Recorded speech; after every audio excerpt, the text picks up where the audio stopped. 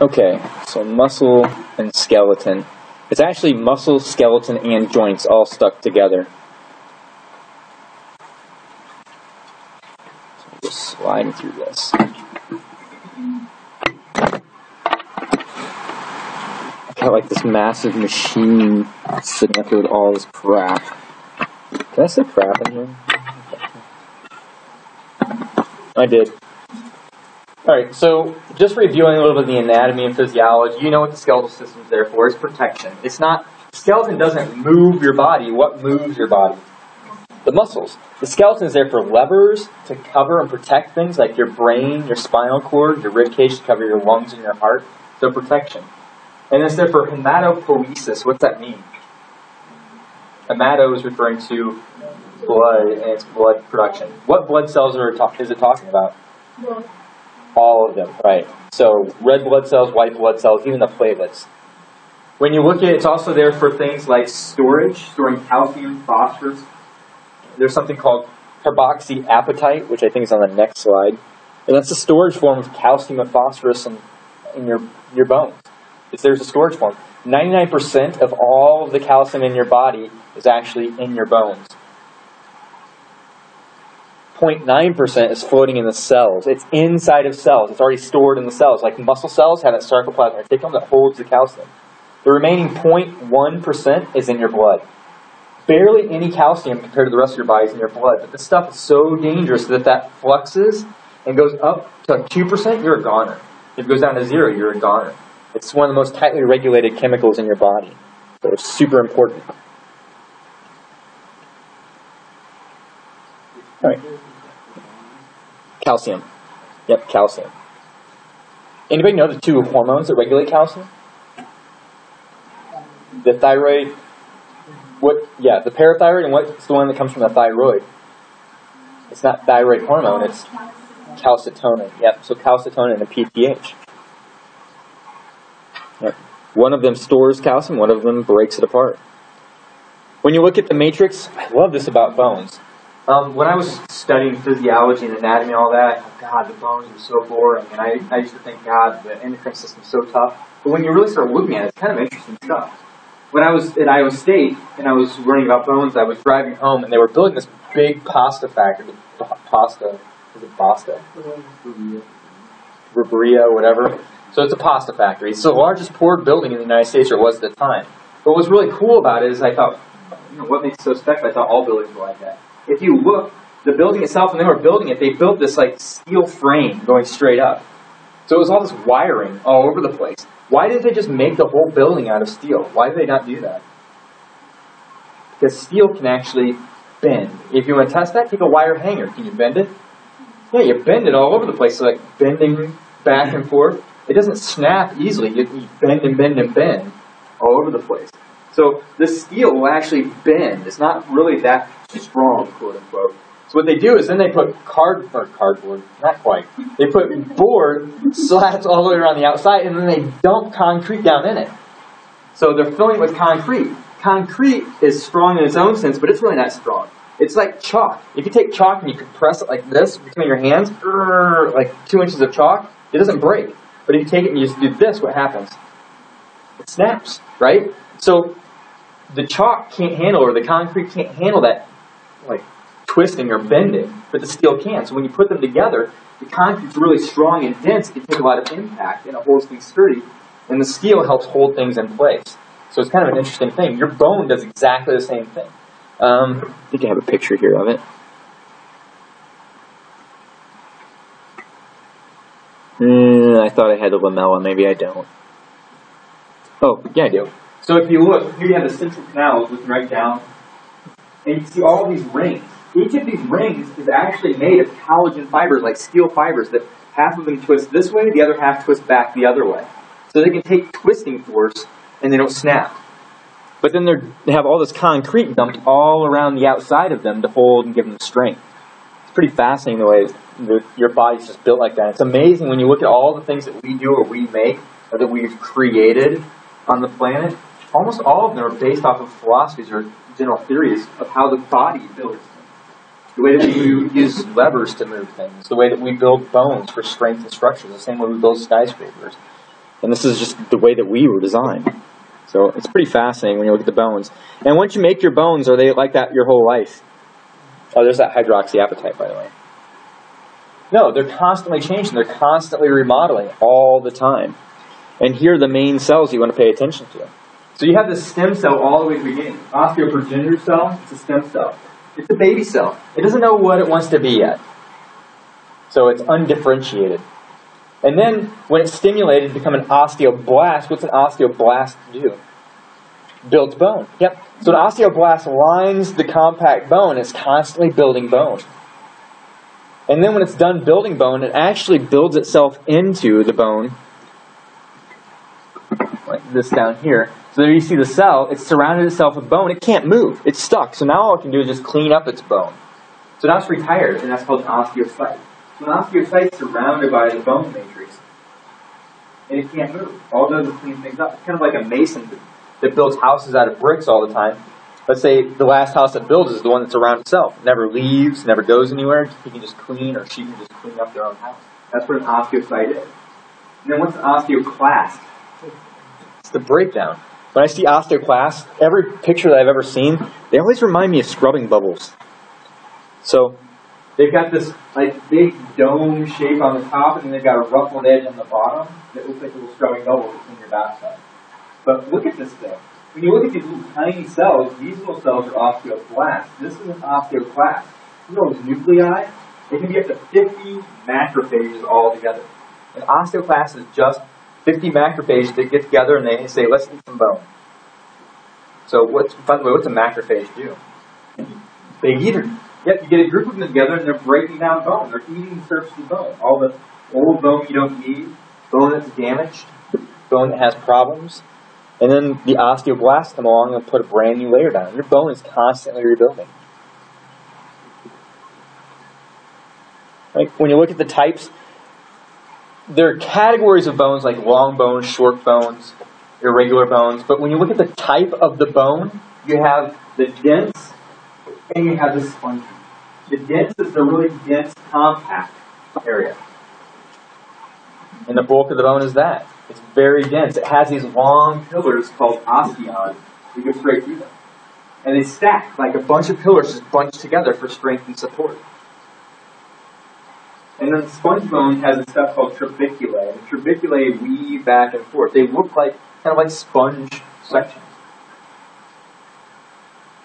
And they still give strength and support, but they also allow things to move freely through them. Like bone marrow is all over through there. Red bone marrow, yellow bone marrow. It allows blood vessels to move. You can see how tightly restricted the blood vessels are out in the compact bone. But once it gets in here, you can flow that blood all over the place. So it's kind of like a city for producing blood cells, but it's protected by this really dense dome on the outside. The problem is that when things want to get in and out of the bone, it's not that easy to get things in and out because these blood vessels are so constricted and so tightly regulated where they go, it's hard to get things back and forth. So what if bacteria gets in there? Is it going to be easy to get rid of? Nope. Is it going to be easy to get antibiotics in there? How do you get antibiotics through your system? Through the blood flow. And the blood flow is already tight and restricted, so it's hard to get the blood flow down in there with all those antibiotics in it. So the only way to do it is like basically almost overdose somebody on antibiotics. They're so high. It can be dangerous. So, yep, osteoporosis hits both. So the compact bone will actually thin down, and then what's the word I want to look for? Your concentrations, right? But the trabeculae, where normally if you had a whole pile of trabeculae, it just gets thinner and thinner and thinner. And there's a picture of it in the osteoporosis section too. We'll look at. So you can look at the bone overall and where the different things are. And then flat bones, there's just another picture of the trabeculae. Flat bones don't have the medullary canal, so what can't you make in there? Yeah, you don't make the blood cells. It still has bone marrow in it, but you don't make the blood cells there. And then periosteum is the tissue that surrounds it. And why this is significant for pathophysiology is the periosteum is this tissue, connective tissue that wraps the whole bone, and then it will actually connect one bone to another, or it will connect one bone to a muscle. If it connects a bone to a bone, what's the periosteum called? It becomes a what? So you know. Ligament. If it connects from a bone to a muscle, it becomes a tendon. So the periosteum is really important. It helps hold the blood vessels in place so they don't rip and tear off the bone. In fact, inside the skull, the layer inside the skull, this periosteum, is actually the first layer of what surrounds the brain. Meninges. Yep.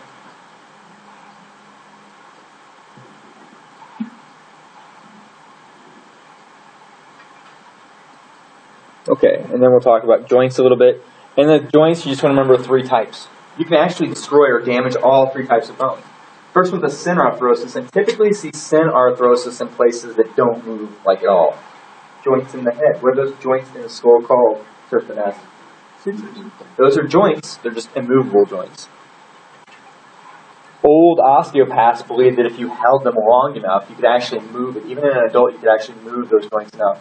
One of the original osteopaths, I remember reading the story, he took a leather football helmet and he put extra strips of leather inside along where the sutures were, and then he stood on his head upside down for like hours trying to move these joints, and it started changing things about him, and he documented it. His name is Sutherland.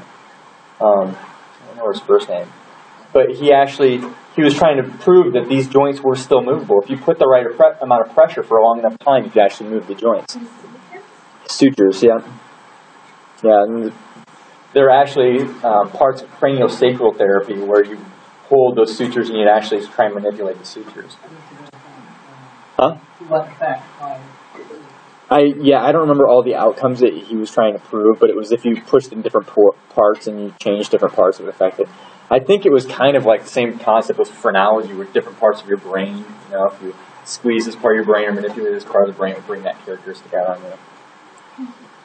And then I'm actually going to skip over and go straight to diarthroses. Diarthroses are extremely movable. Synarthrosis, barely movable or immovable. Diarthrosis, extremely. All the joints that you can fling around in space, like your elbow and your wrist and your shoulder and all of those are diarthroses. Almost all of those fall into what category that has a cavity in it, a fluid-filled cavity? Synovials. Yep, so the synovials. A synovial joint is a perfect example of a diarthrosis. What's the big disadvantage to a diarthrosis over a synarthrosis? The more mobility, the higher the risk of damage. Yeah. So the more movable the joint is, the easier it is to damage it. Even when you look at the elbow is a hinge joint. It goes forward and backwards.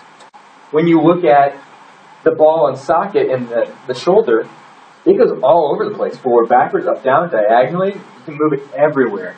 Which one gets injured more often? Shoulder. You have a higher risk of injuring your shoulder because it's more movable, more mobile, less support. So there's an up and down side. And then I go back to the amphiarthrosis because if you didn't ever catch this, amphi means between. So it's almost like the best of both worlds. Where's an amphibian live? Water or land? Both. It's both, right? So an amphiarthrosis means a both joint. It means it's part syn, part diarthrosis. Right in between. So it's a little bit movable, but nowhere near as movable as diarthrosis. It's movable compared to a synarthrosis, which is relatively immovable.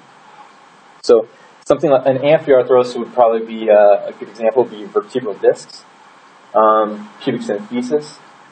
Those are good examples. Not a lot of mobility, but just enough. It takes 24 vertebrae for you to do this. And that's not even a real big bend. I already talked about... Oh, no, we didn't. Synovial joints, so the different parts of the joint. Actually, you just look at the picture. When we get to what disease, you're going to have to know these parts.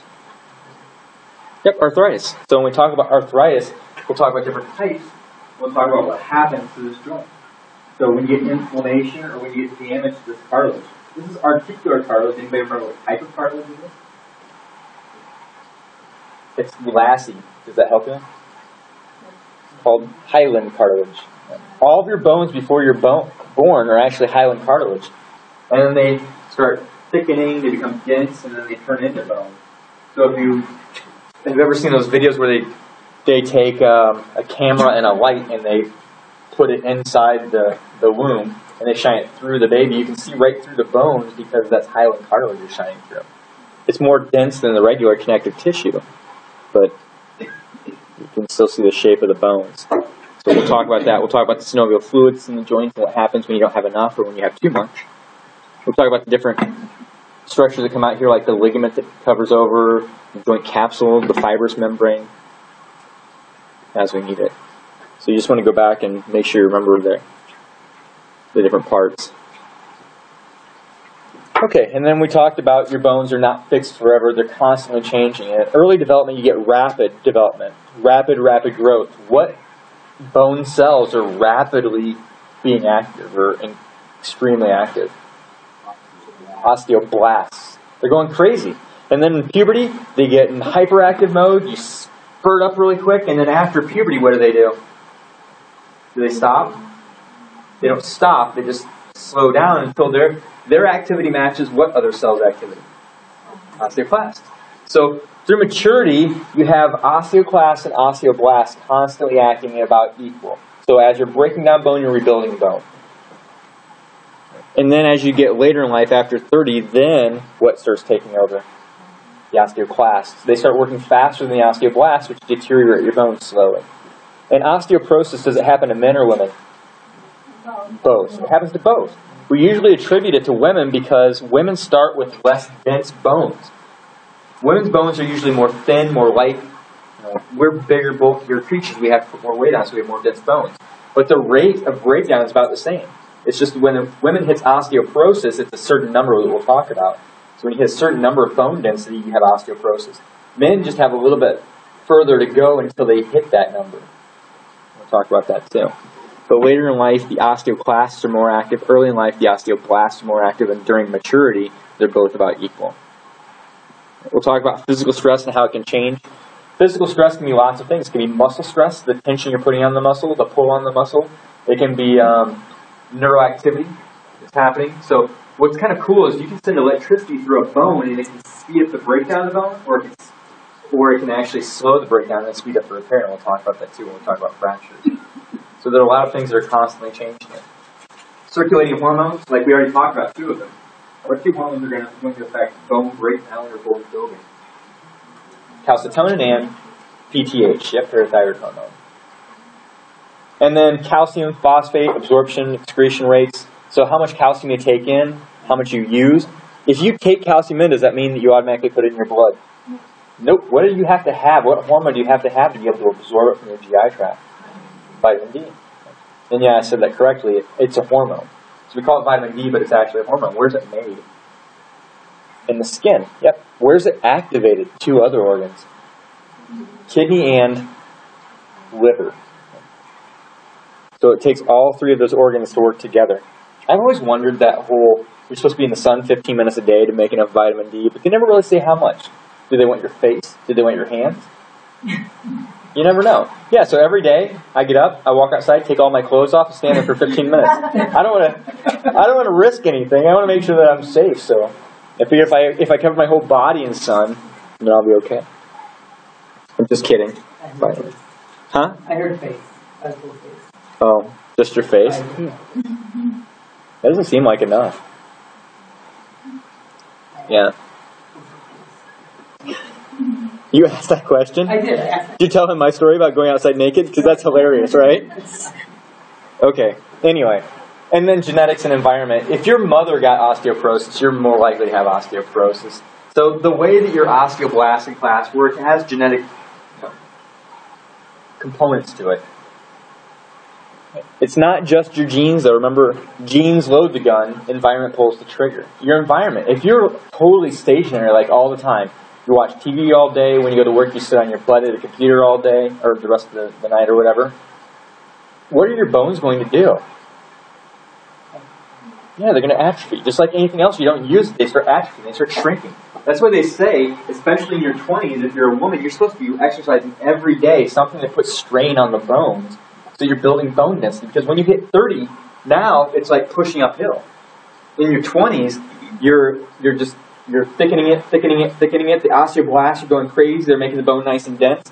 But as soon as you hit your early 30s, then those osteoblasts start slowing down no matter what. So you can exercise, but you're going to have to exercise harder to get the bone density back up. So environment plays a huge impact. Yeah, stinking 30s. That death gene flips on, everything's downhill from there.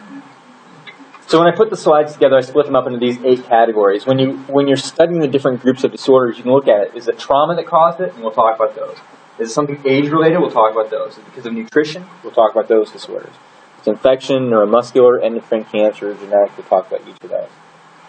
So they're all subdivided for you. First one, trauma. If you break a bone, what's the technical name for what you just did? Fracture, yeah. So when I was younger, I always thought if you broke it, that meant it broke it. If you fractured it, just splintered it a little bit. No, a fracture is a fracture. It's a broken bone. So here are the different types when you look at the fractures. So you can have an oblique, which is at an angle, and that's going all the way through. If you have a break and it doesn't go all the way through, but it actually just splinters it, kind of like if you take a stick and you twist it and it splinters it but doesn't completely break it, what's that called? It's a green stick. Yep. Who gets those more often, adults or kids? Kids. You can think of it as young sticks, young healthy sticks. When you try and bend them, they go crackle, but they don't actually break. You're like, fighting them to break them. With adults, our bones are old and brittle, and they break a lot easier. I jumped ahead. But anyway, so classification is complete versus incomplete.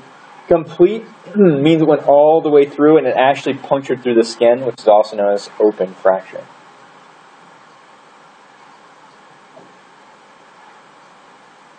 Incomplete, it didn't puncture through the skin, so it's called a closed fracture. Just could have flipped those words around, it would have made life easier, huh? They also use the terms compound and simple. If it's open, it's also called a compound. You can think of it as it broke many parts, compound, skin and bone. Or simple is if it just breaks the bone, doesn't break the skin.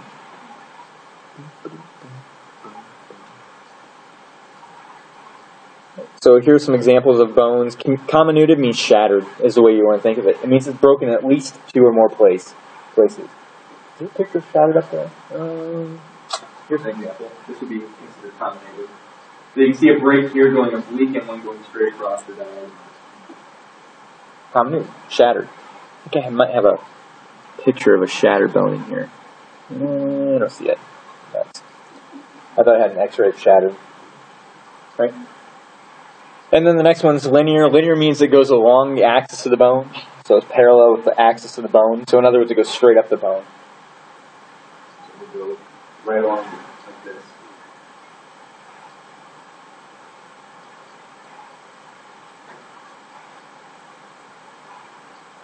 Oblique means at an angle. Spiral is kind of interesting because spiral and oblique are different. Oblique means it goes straight across an angle, but spiral means it actually kind of like corkscrewed around the bone. If you take we don't have chalk here anymore, but if you take an old piece of chalk and you twist it, it doesn't just break straight across. It actually breaks with this weird spiral pattern. The same thing as your bone. How people get those is like if you're playing sports and you plant your foot and you twist your leg really hard and you're not used to that kind of sport and it twists the bone, or if you're doing something, you get your leg stuck and you twist your body and it bends over, it has a tendency to twist the bone and actually snap the bone in a spiral pattern. And then transverse means it goes straight across, so it's perpendicular to the axis of the bone. So linear was going right, if it's a long bone, it's going right up the length of the bone, or transverse goes across the bone. It would be like bisecting the bone. And then when you talk about joints, the term dislocation and subluxation get mixed up a lot. Dislocated means that both bones have been completely removed from each other. Did I skip over a slide? Holy crap, yeah. I thought, geez, that's a huge jump. We didn't even talk about green stick. There it is. Yeah, so let's go back. So here are some incomplete examples. So a green stick doesn't break all the way through. Green stick, who's that happen to more? Kids. Yeah, when I was a kid, I remember going out, taking my mom's kitchen knives out in the backyard, and you have to use a knife to cut the tree branch off. Because if you bent it, what did it do? It just cracked, and you couldn't pull the thing apart. But those flexible green sticks were nice because they were bendy. You can make bow and arrows out of those. I was a dangerous kid. Yeah, I played with steak knives in the backyard and made bows and arrows. And yeah, gosh, I'm glad I'm standing here today. Okay, the next one is torus. Torus is kind of like a buckling. So the bone didn't actually break, but think of this. If I'm in a building and I'm on the second floor up and I have to jump out for whatever reason and I land, all that impact goes into my bone and it actually shortens the bone by pushing the bone instead of being straight like this. It actually buckles it out. So you have it fold.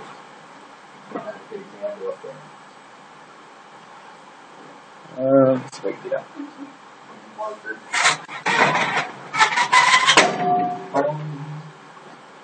So if I fell on the bone, it would actually bring it out like this a little bit without breaking the bone, still intact, but the bulges out on the sides. That would be torus. For a bowing, typically with bowing, you see it in small bones of the leg. What is a small bone in the leg called? It's a little white Y. This is how I remember this thin bone in the leg. It's a fibula, right? So, usually with bowing, it's when people have a lot of pressure. You see the smaller, thinner bones, they actually bow outwards. So, a lot of times when people will break the tibia, they'll actually get a bowing as a fibula at the same time. Because it can take a little bit more bend.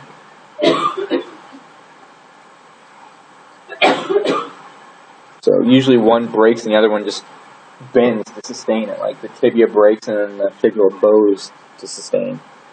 And then pathologics is where it's not typically a weak site, but there was something wrong with it in the first place. Like if you had a cancer or you had a tumor in that bone. If there's a tumor growing in that area of the bone, the compact bone can't arrange itself properly, so it's more susceptible to breaking right there. It's called pathologic. There's some kind of existing problem. It's not normally weak there, but it is now because of that disease or disorder. Osteoporosis would cause pathologic fractures. And then stress fractures. The fatigue or insufficiently. Fatigue is when you push it too far, which is exactly what you're thinking. But let's say, like, it's about that time of year. My family liked to watch the Rocky movies. Anybody have that family? And then my stepdad and his buddies, always the next day they go out and buy, like, jogging suits, like real gray jogging suits with the gray sweatshirt and everything. And then you see them running down, as a group, they're running down the road, like, the next day. But if they were pushing it, so their bones are insufficient. They're not ready for that kind of stress. So they go out and they push themselves, and then boom, they break something. Their bone was not ready. It's a fatigue or an insufficiency fracture. You pushed it too far one way or another. Let's say you're a hockey player. Your bones are really strong in the legs, but then you just keep pushing it beyond where you're ready for it. That's fatigue. So fatigue and insufficiency are the same concept. It's just, were you already doing the sport?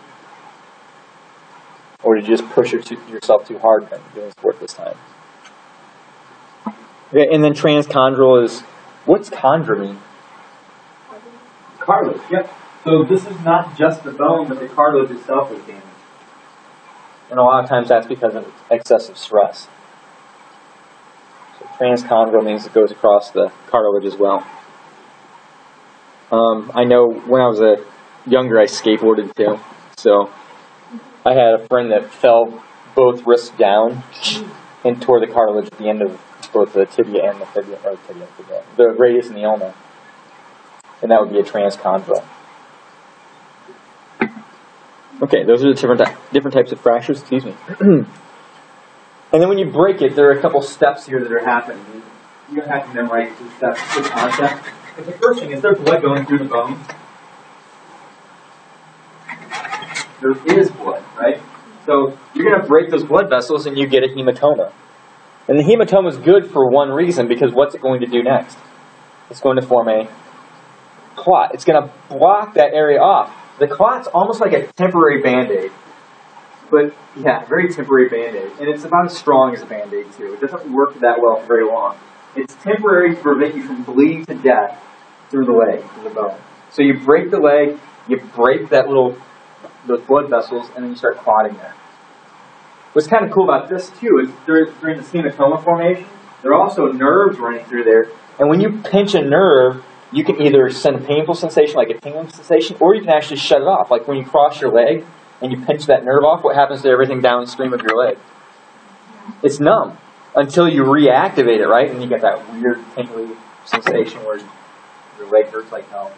But The cool thing about this is for about the first 15 minutes after you break a fracture, those neurons are shut off. Why?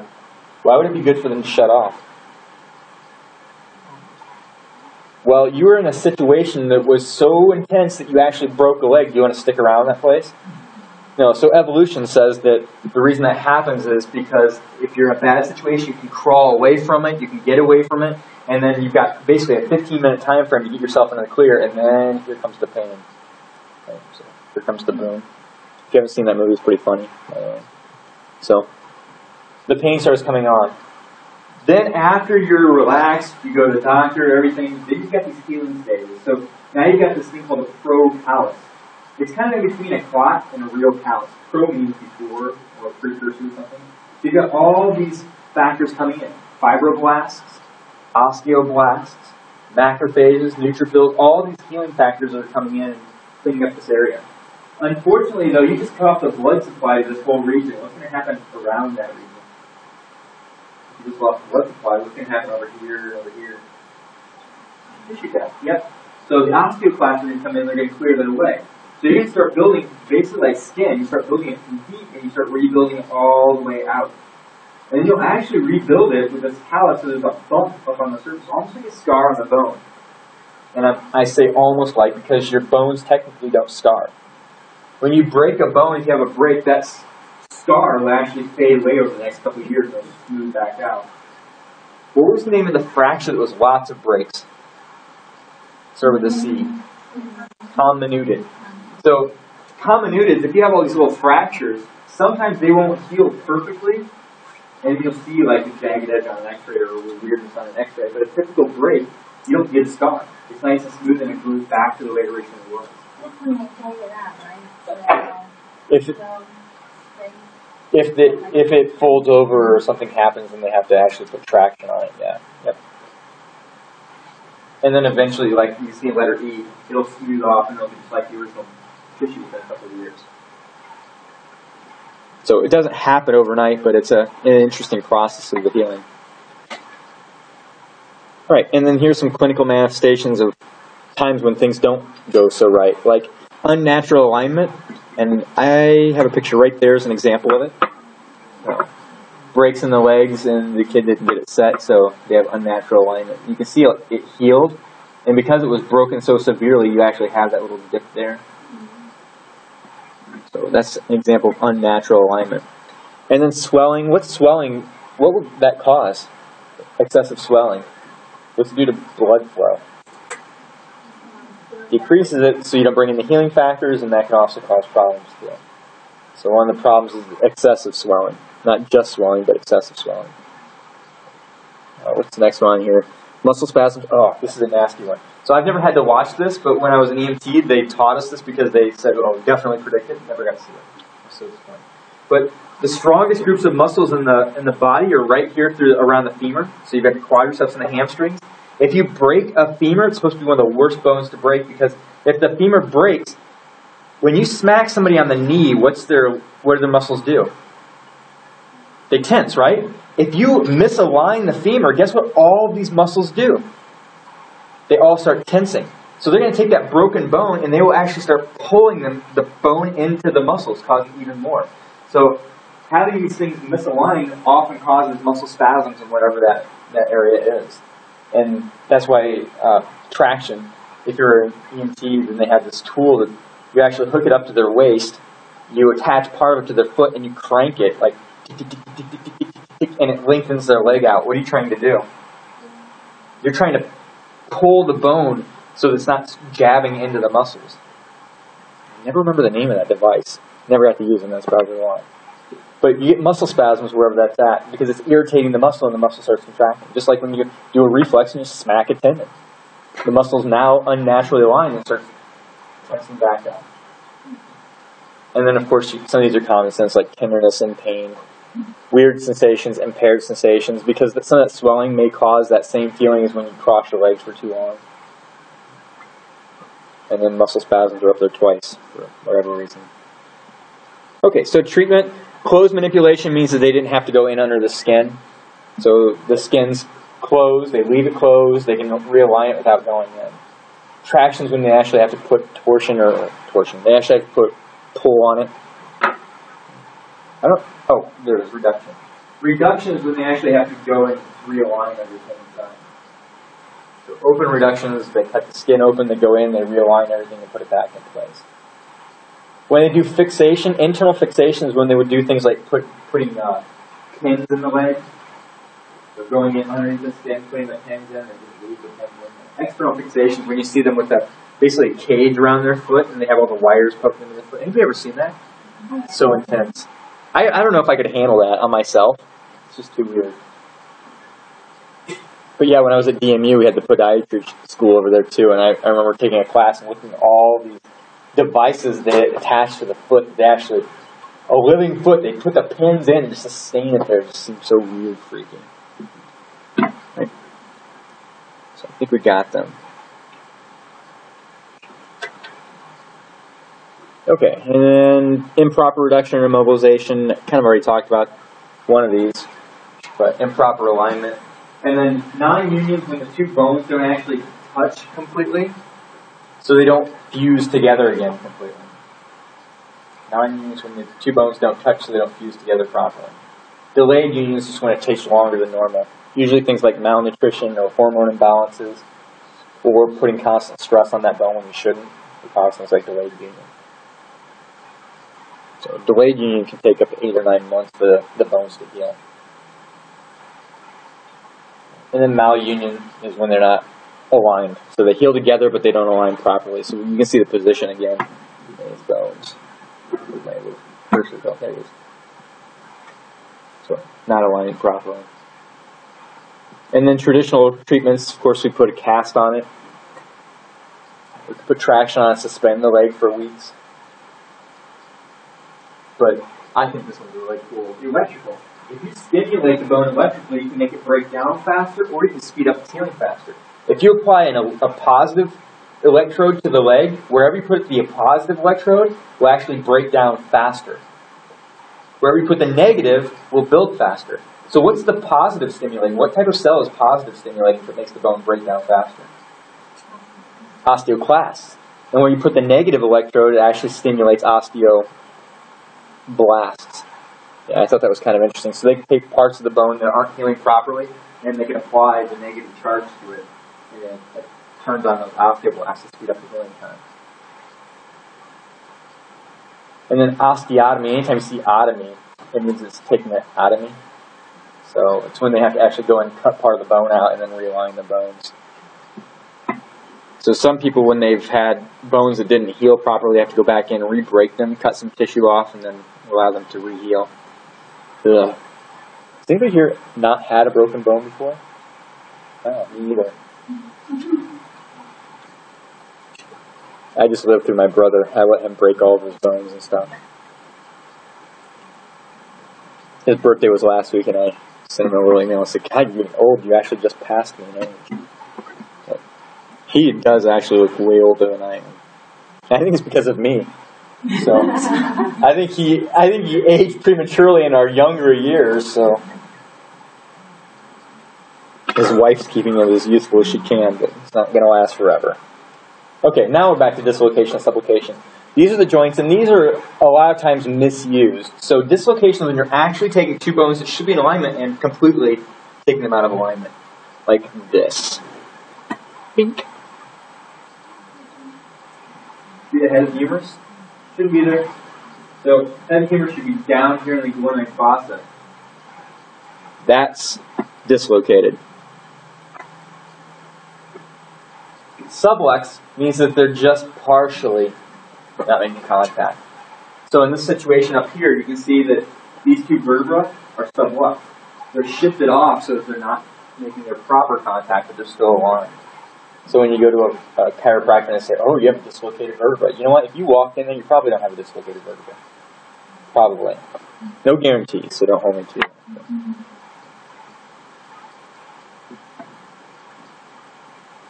Alright, and then I already showed you this picture, but here you can see that the humerus, well, you can see the humerus, the head of the humerus. It's actually shifted way up here by the acromion and the thoracoid processes. Completely removed from the glenoid fossa.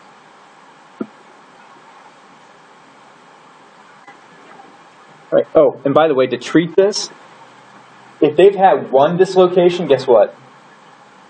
Probably going to get another one. Because when you do this, what do you do to all those tendons around there? Stretch them out, yeah. The people that have weak tendons in that area, they have a tendency to dislocate more often. And if you damage those tendons once, they don't heal very well. Why do tendons not heal very well? They lack blood supply, yeah. So they get very little blood supply to them. Right.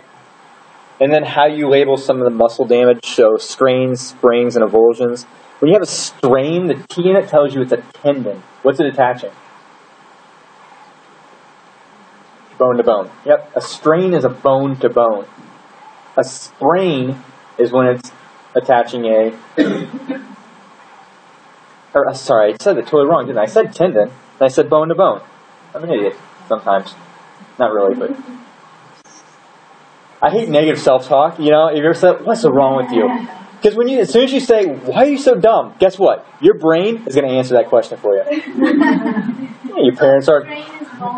Sorry, a strain has the T in it. It's a tendon, so it's a muscle to a bone, yeah. Yeah, so my brain goes, well, your parents were that smart, maybe it's genetic.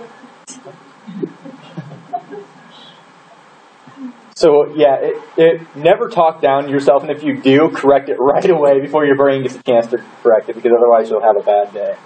So, strain has the T in it, it's a tendon, it's a muscle to a bone. Whereas sprain is a ligament, so it's a bone to a bone. That's where I made a mistake when I just said it. Yeah. ST is strain, the T tells you it's a tendon. So when you have a muscle strain, you don't get a bone strain, you get a muscle strain. When you tear a ligament, then you have a sprain. And then avulsions where you completely rip the thing. So what's this tendon down here? Yeah, the Achilles. So calcaneal tendon, everybody calls it the Achilles tendon. So if you rip that one, I've never seen this either, but I so badly want to see it. I want to see a lot of things maybe I shouldn't see. So I heard about somebody ripping one of these, and because the gastroc starts spasming, it looks like a mouse in there or something just jerking back and forth from back to the way. But that would be an avulsion, yeah. So when people get what they call a sprain, is it really a sprain or is it? So a lot of people misuse it. If they say a sprain, it's a ligament. It's a bone to a bone. Yeah, but like, so when you normally twist your ankle like everybody does, is that a sprain or is it a sprain? It depends on if there's muscle involved. If there was a muscle involved, then it has to be a strain. Like when people tear their ACL, that's a ligament, right? So what would that be? Would that be a strain or a sprain? That would be a sprain. Right? So they sprain their knee in that situation. They're just not very specific about it. It's technically spraying the ACL. I guess you would normally know unless you had an Right. Yeah. People just throw it out there willy-nilly. And then these usually take about 4 or 5 weeks to heal. They don't heal really quick because you already said why. The tendons and the ligaments aren't highly vascular. They're very little vessels, if any at all. And then the tendon inflammation, tendinitis.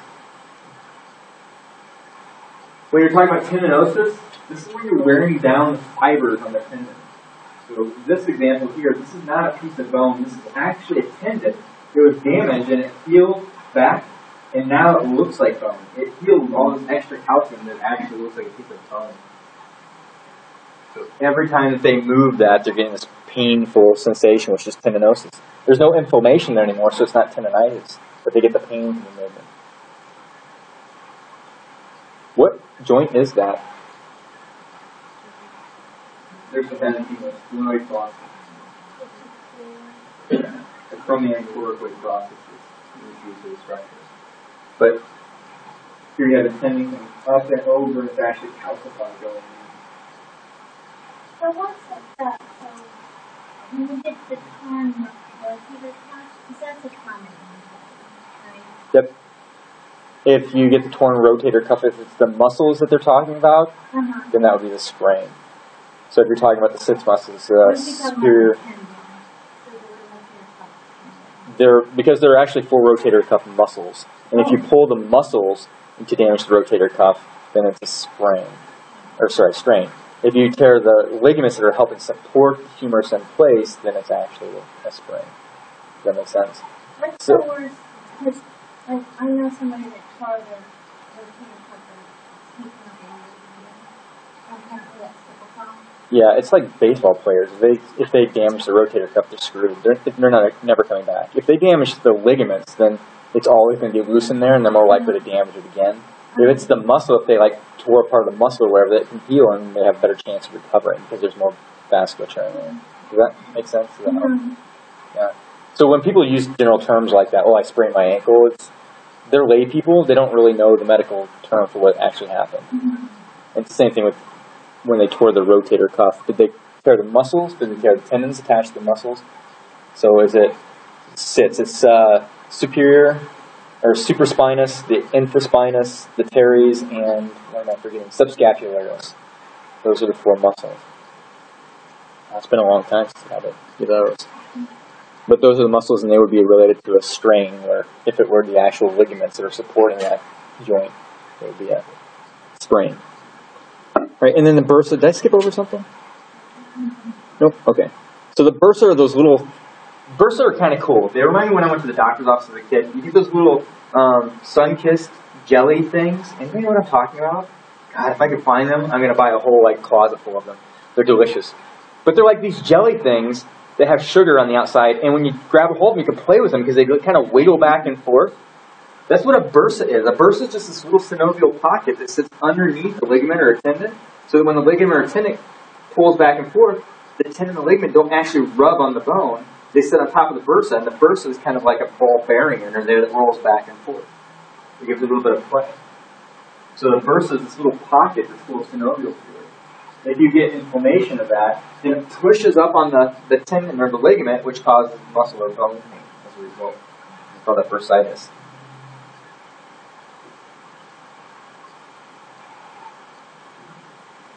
Gosh, now I want that candy so bad.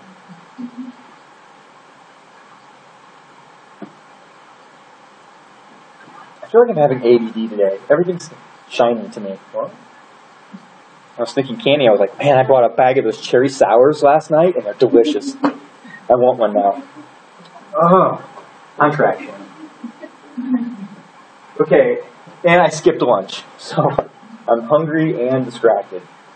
Like tendinopathy, so tendon problems, and then bursitis. Bursitis, remember, was the bursa. When you look at the tendons, things like the when you have epicondylitis, it's where the tendon attaches to the epicondyle. When you're looking at the arms, remember the very end of the humerus is referred to the condyle. The area right above is the epicondyle. So out here, and this is kind of significant too, if you remember this from anatomy, I hope they taught you anatomy. Almost all the muscles of the forearm, if you feel them, as they're coming up, they all go to which epicondyle? The medial or the lateral? On the front of the forearm? The medial. Almost all of them connect here. So when you're doing a lot of pulling like this, or strain like this, and snapping these muscles, a lot of times that tendon can actually get damaged. What would that be? A sprain or a strain? Tendon. A strain. Yep. I'm going to say it over and over again so that I make sure I'm on track and you are too. So a lot of times when you damage these flexors, it causes medial epicondylitis. Because you tear or you damage these things where they can't be epicondyle. Right?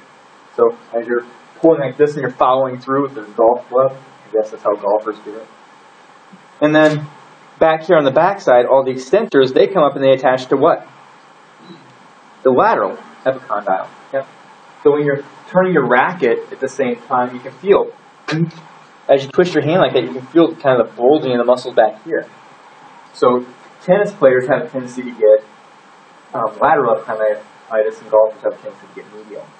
I'm trying to remember now. So in Little League, they call it Little Leaguer's elbow. You bring back, you pull. When you teach a kid to throw a curve, pulling here, they would get lateral also.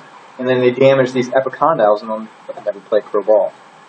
So all these parents that are pushing their kids to, throw a screwball or give a slider and all this stuff, and they're trying to teach them these tricks where they're snapping these muscles. Why is it bad for a kid to be doing that?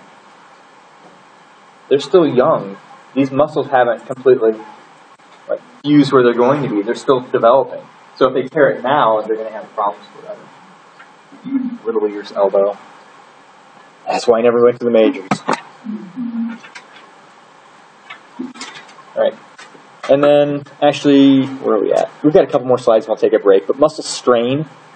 So there's another one again. Think of the tendons. Tendons are always attached to muscles. But a muscle strain is when you actually cause damage to the muscle itself. So muscles can handle a lot of pull and jerking, but when you pull them beyond and you do some damage to it, it's called a muscle strain. And this usually takes about 6 weeks to heal. And there are 3 categories of muscle strain, which are on the next slide. So these are kind of interesting. So a grade 1 strain is when less than 10% of the fibers are actually torn. So let's say you're doing some weightlifting at the gym and you're trying to impress that opposite sex person walking by and you're pushing it a little too hard and you know you did, you can feel it, you know the damage was there. It's not the same as DOMS, delayed onset muscle soreness. That's too much lactic acid. This is where you actually tore the muscle. You're like, oh, yeah, this one's going to require some icing. Right? So that's when less than 10%. And this usually takes a while to feel better. It's not like tomorrow it sucks, but the day after you're fine. This is like for a week or 2 afterwards, you're achy. Anytime you use that muscle, it feels painful. That's a grade 1 strain. Grade 2 is when you tear anywhere between 10 and 50% of the fibers. In this situation, now you can palpate that sucker. So if your bicep, if 50% of the fibers tore, you're going like this, and you can feel that dip. It's like a big crevice there. You damage the muscle. That one usually comes along with bruising, pain, torn blood vessels, so you can expect to see a bruise. When you tear the blood vessels along there to that extent, you're going to see a lot of bruising. Huh? It'll still be, it takes about 6 weeks to repair, but yeah, you're going to still feel it for a few weeks. Like, for number 1, usually they fix it with rice or mice. Everybody know what I'm talking about? Rice is rest, ice, compression, elevation. Mice, they actually changed it when I was going through therapy school. They said, rice, go to mice, because you don't want them to heal with the inappropriate range of motion. So they said movement, but mild movement. So range of motion. That's number 1. It's just like, man, I tore it. You just want to make sure you stretch it out. Not too much stretching, but movement. Put the ice back and forth with the heat and elevation. For grade 2, this is going to take, this one you might want to have checked out just in case. So you're going to see bruising, you're going to see bleeding under the surface. So you'll have some hematoma going on there. Compression. Yeah, it's to keep the swelling down. And then grade 3, you ever heard of those people that, like, a truck fell on grandma and the scrawny little guy picks the truck up? He can pick it up because he has all these muscles. Normally you don't fire all your muscles at one time, but everything. And grandma gets out from underneath and drops it. And you know tomorrow, that guy's not moving. There's no way he's going anywhere. Because what's probably going to happen is that trying to hold that truck up for that little guy, he's going to tear most of his muscle fibers. And when grandma's life's on the line, you know he's going to do it. So in this situation, you've got at least 50% of the muscles torn, possibly the whole stinking muscle torn. When I was younger, I remember watching Saturday Night Live, and there was a Russian weightlifting competition. Does anybody know what I'm talking about? And it was, I don't remember the actor, but they showed him getting ready to lift, and he's like, ah! And he stood up and ripped both of his arms off. They're like, oh my God, the huge Russian just tore his arms off. That'd be a grade 3. That'd be 100% rip. But with that one, you're going to have to immobilize it. They're going to use some traction. They're going to have to maybe even go in for surgery and do some repairing on that. But that's pretty intense. So grade 3 is ow, ow, ow, it hurts. And then grade 2 is where you're going to see some bruising. And then grade 3, you'll probably have some traumatic injuries that may need medical assistance. And then myositis ossificans. Myo is referring to the muscle. What's it doing? It's swollen, it's inflamed. So myositis technically is the connective tissue in the muscle. So it's the connective tissue in the muscles inflamed. And then as it's healing, what's it doing? Look at the second word. Ossificans. It's ossifying. It's becoming bone, exactly. So this muscle, as it's healing, is actually storing so much calcium, and to try and repair it, it's turning into bone. In this situation, you can see this person had really bad damage to the muscle, and as it repairs, you can see all these muscle fibers where they're turning into bone fibers. Such intense damage. it's almost like the muscle freaked out. It's doing whatever it can to be strong again, and it's just causing this problem. I had one of my therapy patients, when he would come in, when he was in high school, he was in a football game and he got hit in the leg so hard that it damaged his leg. He never played football again. But it damaged it so bad that as an adult, he was a tennis player. Not like professional, but competitive tennis player. And he would get to the point where he couldn't move his muscle very much before a game. So he would come in and I would work on him, and you could feel the bone. It was muscle, but it was like it had turned to bone. So you could actually push it and shift it back and forth. And he'd had that ever since high school. His muscle had actually turned to bone. So what I did is I tried to relax the rest of the muscle around it so it get a little bit more flexibility for a tennis match. But the places you see this, rider's bone and questions are constantly bouncing up and down. They're taking a lot of impact and a lot of damage here. So you get a lot of gluteal muscle that turns into bone, which means they lose flexibility. Do you have a question? Yeah, is this considered scarring, essentially? It's kind of like scarring, but a special type. Where scarring is usually just dense fibrous tissue, this is actually turning into bone. Yeah. So it's like scarring to the next level. Yeah. And then drill bone, infantry soldiers, when they're shooting, they get in their shoulder. And then the thigh muscles of football players. So his situation, my old patient, wasn't a rare occasion. It happens a lot to people with in football injuries. And then the last one we'll talk about here, rhabdomyolysis. So rhabdomyolysis is when you have destruction of the muscle, and it's releasing all kinds of like enzymes, potassium, DNA from the cells. You're destroying this muscle. So they call it crush syndrome. Because if you smash a muscle or you destroy muscle so intensely, that muscle will release all the contents into the blood. You see the same thing with the heart. Heart's a muscle. When somebody has a heart attack, they look for things like creatine kinase, they look for higher potassium levels. Those are things that should be inside the muscle cell. But when you smash or you kill that muscle, it bursts and releases it into the bloodstream. The problem here, the heart is a small muscle. When the heart, of course a heart attack's never good, but when the heart releases these enzymes into the rest of the system, your kidney, your liver can clear these enzymes away slowly. It's not a problem to the other organs. But when you smash an entire leg, all those muscle fibers are releasing those enzymes and those potassium and contents can actually do things like plug up the kidney. They can cause damage to the liver. They can get in the brain, cause toxicity in the brain. They can go to the heart and actually block up the heart. So in a situation like this, let's say you local compression or limb compression, you smash the leg. Have you ever seen the last episode of the 5th season of House, where the woman had a parking garage dropped on her leg and they pulled her out? She had crush syndrome. They were worried about it. She smashed her leg. She had local pressure destroying that tissue. They were afraid that when they pulled part of the parking garage off, what would happen to her circulation?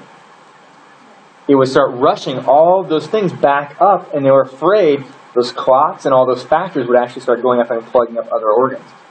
So basically what we've done is you've blocked off flow in the area. You're going to create clots. You're going to create damage to the tissue. The tissue downstream is all going to start dying.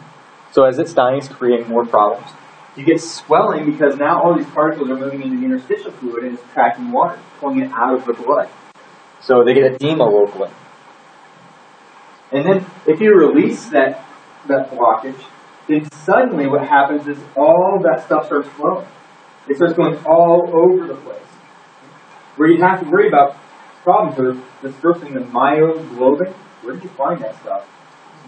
In the muscle. It's the stuff that holds what in the muscle? Oxygen. It's just like hemoglobin in the muscle. I'm sure most of you remember that stupid story about that. But anyway, they get myoglobinemia, which means what's happening? This stuff's really high in the blood. All that goes to the kidney. These are all proteins. They go into the kidney. What do you know about proteins in the kidney from physiology? They shouldn't go. They're not filterable. If your kidney is like a strainer, like a spaghetti strainer, all these little myoglobin things aren't the size of spaghettis. They're the size of little rice particles. What's going to happen with all those rice in the spaghetti strainer? They're going to start plugging the holes. What's going to happen to the kidney? It's going to start failing. It can't filter anything else. Right. If you dump all the rice in and you try and dump stuff on top of it, it won't filter the other stuff. So the kidney starts failing. And then when you look, the extracellular fluid starts shifting, what do you have to worry about? They're pulling water out of the blood. What's happening to the blood volume? It's decreasing. what happens to their blood pressure? It drops too, which is shock. So life-threatening drop in blood pressure, which also decreases flow to the kidney, which is going to starve the kidney to death. When you look at shock, then the heart's going to start having problems. It's not getting proper flow. It's going to try and work harder, but it's not getting nutrients. So then you start getting dysrhythmia in the heart. When you start releasing chemicals inside those muscles, you can cause things like acidosis, hyperkalemia.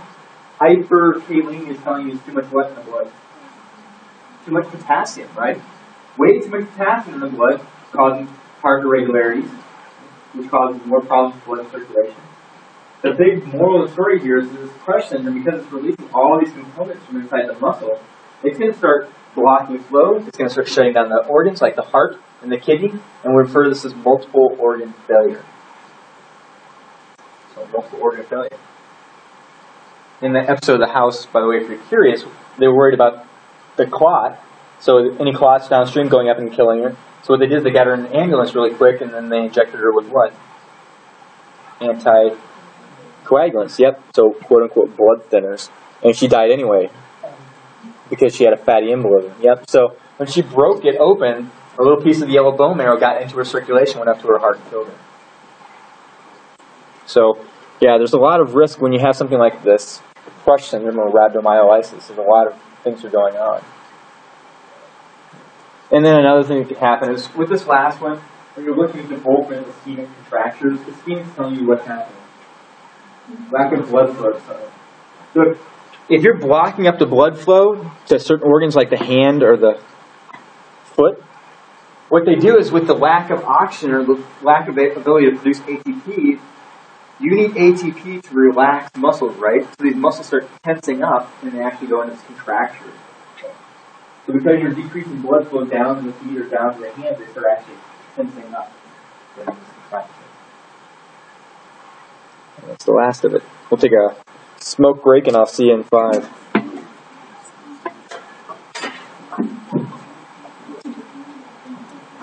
Yeah, I hope everybody knows I'm kidding about the whole smoke break thing. Just